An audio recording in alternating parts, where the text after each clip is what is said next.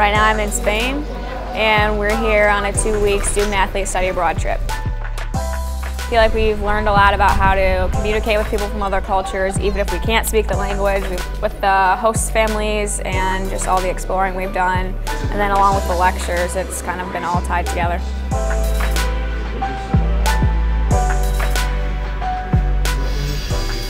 The student athletes, I always wanted to study abroad, but most of the programs were a couple months long or so, and we can never be away from our sport that long. I think it's a great opportunity. It's long enough that you can learn a lot about the culture and meet a lot of people and learn from your host families, but it's not too long that you get out of shape or you lose some of your techniques or anything. Overall, it's been a really great experience.